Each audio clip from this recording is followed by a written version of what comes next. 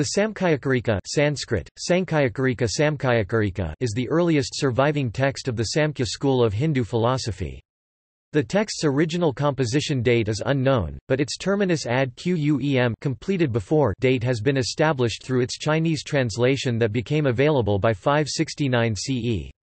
It is attributed to Ishvara Krishna 350 CE. In the text, the author described himself as a successor of the disciples from the great sage Kapila, through Asuri and Pankasika.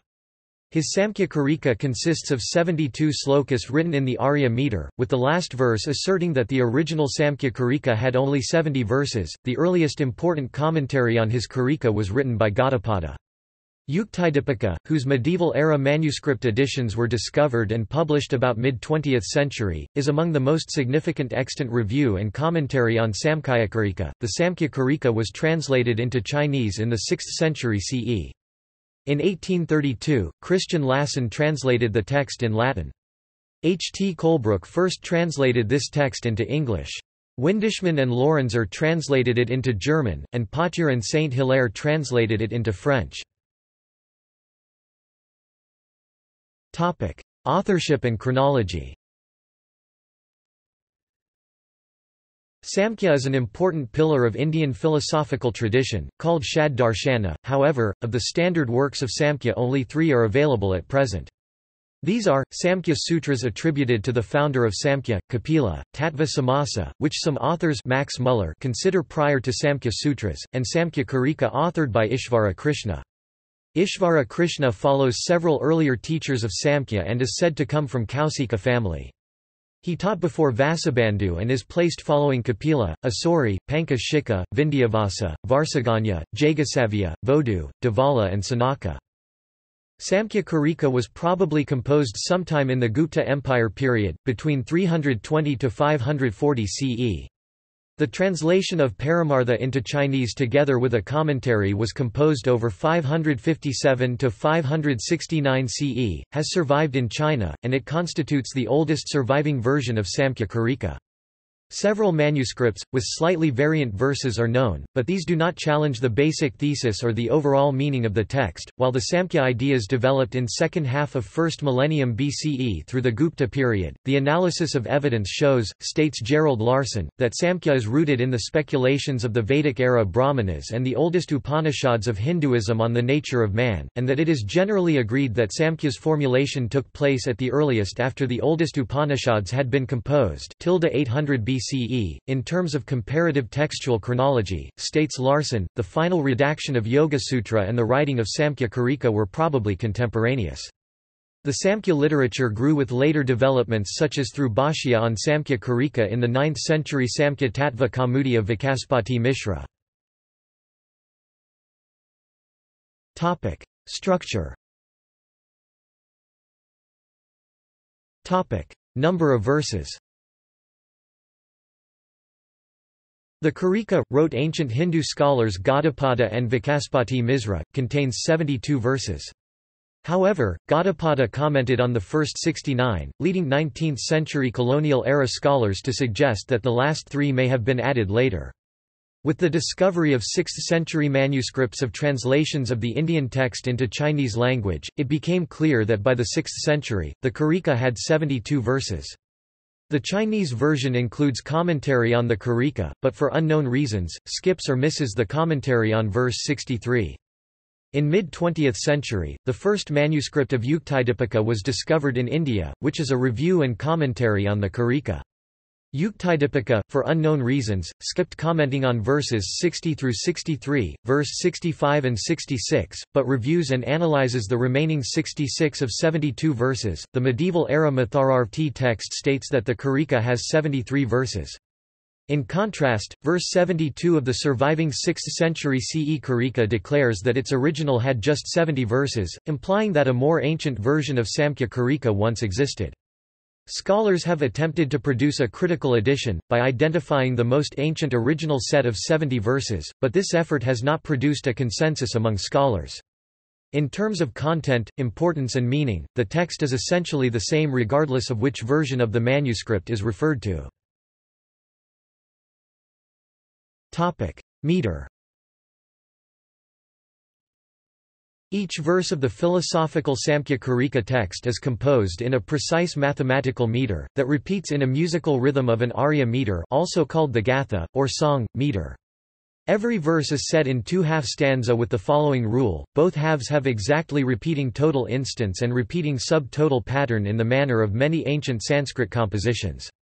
The stanza is divided into feet, each feet has 4 instants, with its short syllable counting as 1 instant matra, while the long syllable prosodically counts are 2 instants. Each verse of Karika are presented in 4 quarters, 2 quarters making 1 half. The first quarter has exactly 3 feet 12 beats, the second quarter 4.5 feet 18 beats, the third quarter of every verse has 3 feet 12 beats again, while the fourth quarter has 3.5 plus an extra short syllable at its end 15 beats. Thus, metrically, the first half stanza of every verse of this philosophical text has 30 instants, the second has 27. Contents. Samkhya emerged in the Vedic tradition, states Gerald Larson, and the Karika is an important text that was the fruit of those efforts. Goal of the text, verses 1–3. The Samkhyakarika opens by stating that the pursuit of happiness is a basic need of all human beings. Yet, one is afflicted by 3 forms of suffering, a truth that motivates this text to study means of counteracting suffering.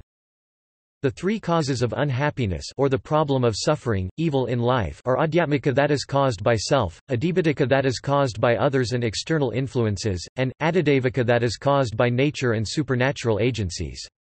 The suffering are 2 types, of body and of mind. The perceptible means of treatment include physicians, remedies, magic, incantations, expert knowledge of moral and political science, while avoidance through residence in safe places are also perceptible means available. These obvious means, state scholars, are considered by Samkhyakarika as temporary as they do not provide absolute or final removal of suffering. Verse 2 asserts that scriptures too are visible means available, yet they too are ultimately ineffective in relieving sorrow and giving spiritual contentment, because scriptures deal with impurity, decay and inequality. The verse then posits its thesis, states Larson, that a superior method different from both exists, and this is the path of knowledge and understanding. More specifically, liberation from suffering comes from discriminative knowledge of vyakta, evolving, manifest world, avyakta, unevolving, unmanifest empirical world, prakrti, and jna, knower, self, purusha. Verse 3 adds that primordial nature is uncreated, 7 starting with mahat, intellect, is both created and creative, 16 are created and evolve but not creative, while purusha is neither created nor creative nor evolves and simply exists. Means of knowledge, verses 4–8. Verse 4 introduces the epistemology of Samkhya school of Hindu philosophy, and states that there are 3 pramana, that is reliable paths to reliable knowledge, perception, inference and the testimony of reliable person. All other paths to knowing anything is derived from these 3, states the Karika.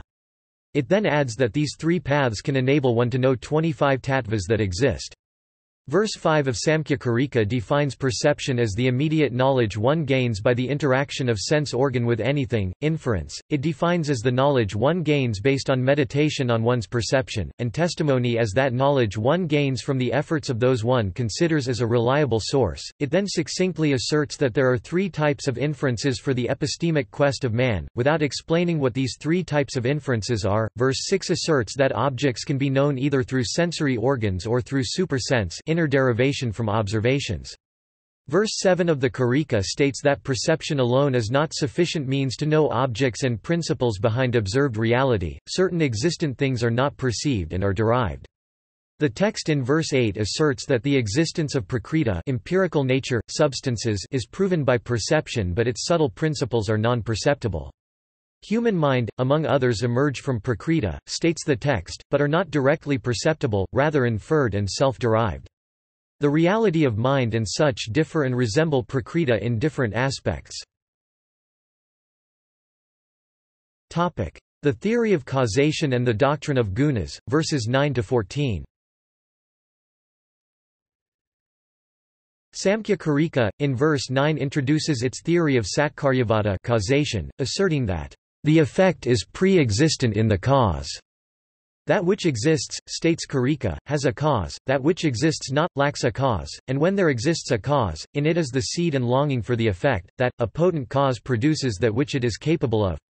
Hence, it is nature of existence that, "perceptible principles exist in nature," and effects are manifestation of the perceptible principles.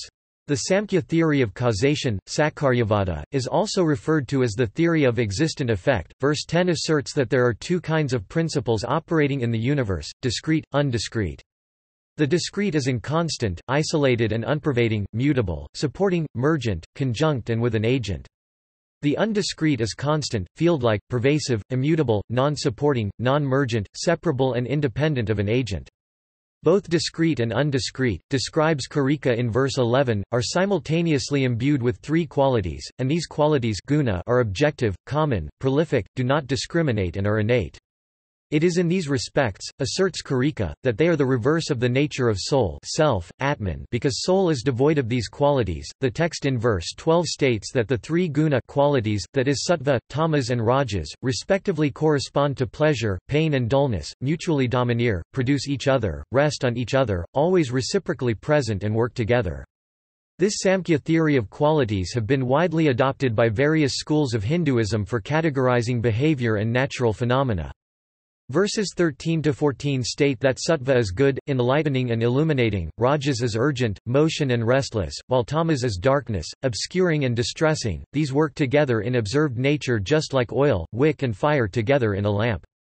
Nature merely undergoes modification, transformation, or change in appearance, but this is innate effect that already was in the cause, because asserts Karika, nothing cannot produce something. Nature of Prakrti, verses 15–16. The Karika defines Prakriti as that nature which evolves, and asserts to be the material cause of the empirically observed world. Prakriti, according to the text, both physical and psychical, is that which is manifested as the matrix of all modifications. Prakriti is not primal matter, nor the metaphysical universal, rather it is the basis of all objective existence, matter, life and mind. Prakriti has two dimensions, that which is vyakta manifest, and that which is avyakta unmanifest. Both have the three guna that, states the text, is in continual tension with one another, and it is their mutual interaction on Prakriti that causes the emergence of the world as we know it. When the sattva rajas tamas are in equilibrium, no modification occurs. When one of three innate qualities is more active, the process of evolution is in action, change emerges gunaparinama.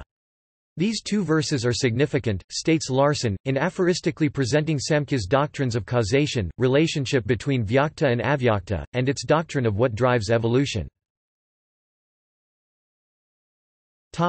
Nature of Purusha, verses 17–19. Samkhyakarika asserts, states Larson, that apart from the Prakriti and emergent creation, of equilibrium and evolution, exists the Purusha or self, soul. The Purusha is pure consciousness, is itself inactive yet whose presence disrupts the equilibrium of the three gunas in their unmanifest condition. The disruption triggers the emergence of the manifested condition of empirical reality we experience, states the text. More specifically, verse 17 offers a proof that soul exists, as follows. Verse 18 of the Karika asserts that many souls must exist because numerous living beings are born, die and exist, because qualities gunas are operating and affect everyone differently, and because everyone is endowed with instruments of cognition and action. Verse 19 states that the soul is the conscious witness, separate, neutral, seer and inactive. The connection between Prakriti and Purusha, verses 20–21. A living being is a union of Prakriti and Purusha, posits Samkhyakarika in verses 20–21. The Prakriti as the insentient evolute, joins with Purusha which is sentient consciousness. The Karika states that the purpose of this union of Prakriti and Purusha, creating the reality of the observed universe, is to actualize a two-fold symbiosis. 1. It empowers the individual to enjoy and contemplate on Prakriti and Purusha through self-awareness, and 2. The conjunction of Prakriti and Purusha empowers the path of kaivalya and moksha, liberation, freedom. The verse 21 aphoristically mention the example of the blind and the lame. Referring to the Indian legend of a blind and a lame person left in the forest, who find each other, inspire mutual trust and confidence, agree to share the duties with the blind doing the walking and the lame doing the seeing. The lame sits on blind's shoulder, and thus explore and travel through the forest. Soul Purusha, in this allegory, is similarly symbiotically joined with body and nature Prakriti in the journey of life. Soul desires freedom, meaning and liberation, and this it can achieve through contemplation and abstraction. These verses present a peculiar form of dualism, states Gerald Larson, because they assert unconscious primordial stuff on one hand, and pure consciousness on the other. This contrasts with dualism presented in other schools of Hindu philosophy, where dualism focuses on the nature of individual soul and Brahman, universal reality. The theory of emergence of principles, verses 22–38.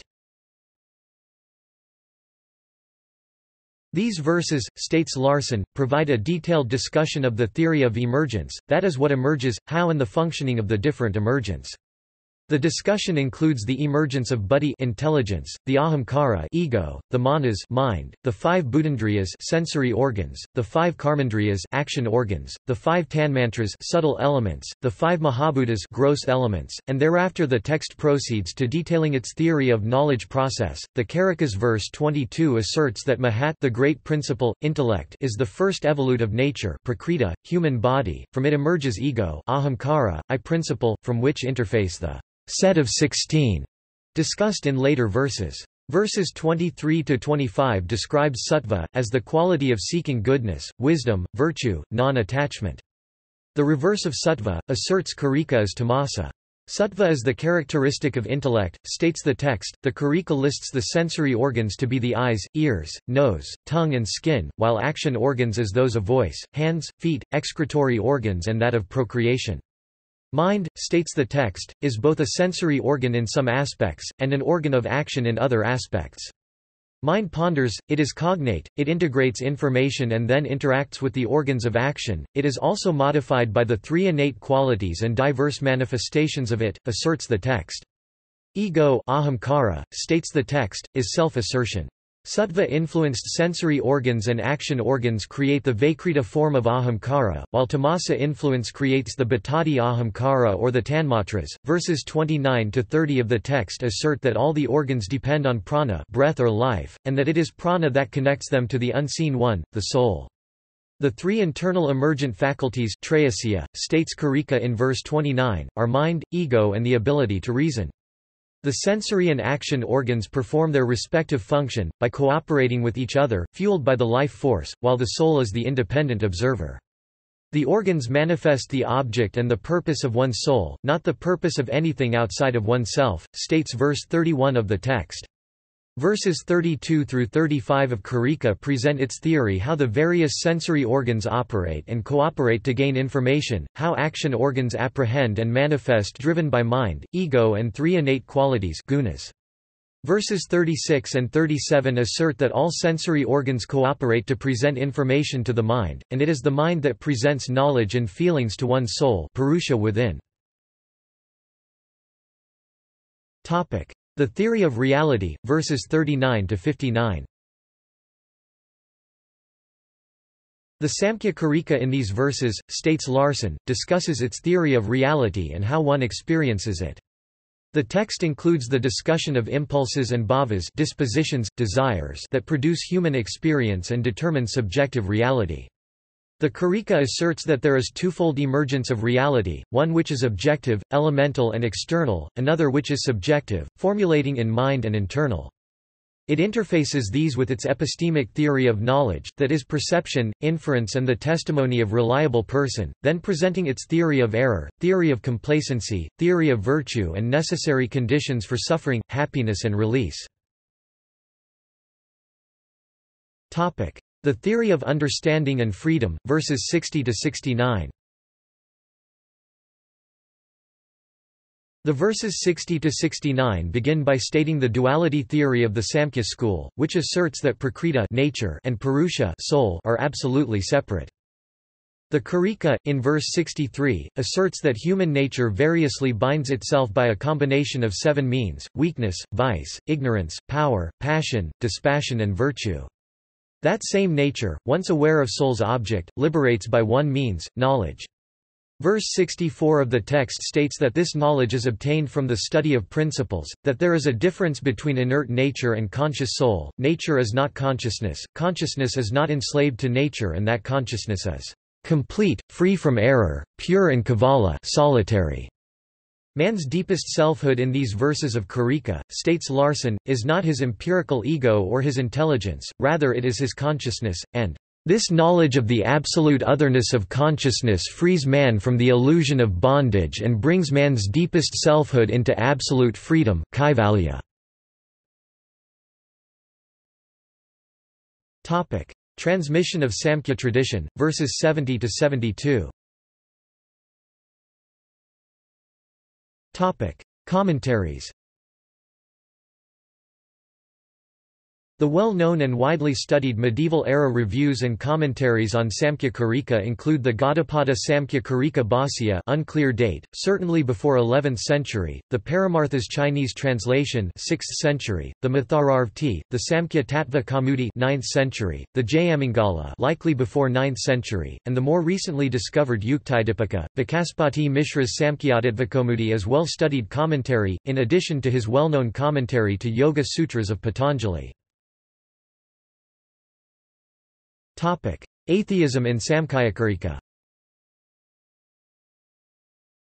The Karika is silent about God, states Johannes Bronkhorst, neither denying nor affirming the existence of God. The text discusses existence and consciousness, how the world came into existence and what is the relationship between nature and soul. The numerous Sanskrit commentaries on Samkhyakarika from 1st millennium CE through the 2nd millennium, states Bronkhorst, extensively use the Karika to discuss the question whether or not God is the cause of the world. Vikaspati Mishra's Tattvakaumudi, for example, states that the creation could not have been supervised by God, since God is without activity and has no need for activity. Further, citing Karika's verses 56–57 and others, that another reason why God cannot be considered the creator of the world, is that God has no desires and no purpose is served for God by creating the universe. The text asserts that there is suffering and evil experienced by living beings, but God, who is considered to be free from the 3 gunas qualities, could not be creating guna in living beings and the vicissitudes of living beings, therefore God is neither the cause of suffering and evil nor the cause of the world. The commentary that was translated into Chinese in 6th century CE by Paramartha, states in its review and analysis of Samkhyakarika, "You say that God is the cause. This is not correct. Why so? Since he is without genetic constituents guna. God does not possess the 3 genetic constituents, whereas the world does possess the 3 genetic constituents. The cause and the effect would not resemble each other, therefore God is not the cause." The 11th century Buddhist commentator Jnanasrabhadra frequently cites various Hindu schools of philosophies in his Arya Lankavatara Vritti, of which Samkhya school and Samkhyakarika is the most common. Jnanasrabhadra states, citing Samkhyakarika, that Samkhyans believe in the existence of the soul and the world, in contrast to teachings in the Buddhist text Lankavatara Sutra, adding that many Samkhyans are atheistic. Samkhya is an atheistic philosophy according to Paul Deussen and other scholars. Liberation and freedom from suffering. Jnanasrabhadra, the 11th century Buddhist scholar, quotes Samkhyakarika, Gaudapada Bhāsya, and Mathara Vritti on the Karika, to summarize Samkhya school's position on the path to liberation. It is said in Samkhya that by the extinction of the evil desires, by understanding the distinction between Prakriti and Purusha, one could attain liberation. See also Samkhya. References. Further reading.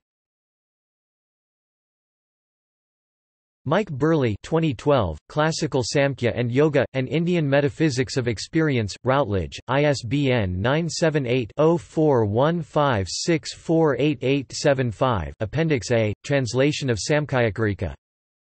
Digambarji, Sahai and Garot 1989, Glossary of Samkhyakarika, Kaivalyadhamma Samiti, ISBN 978-8189485108.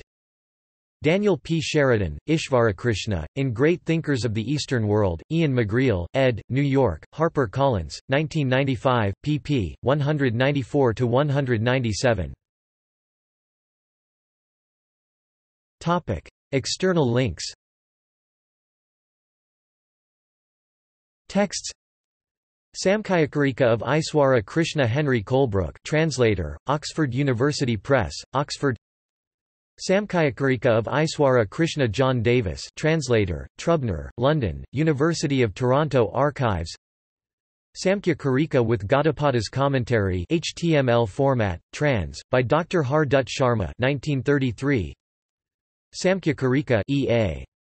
Weldon translation at the Internet Archive.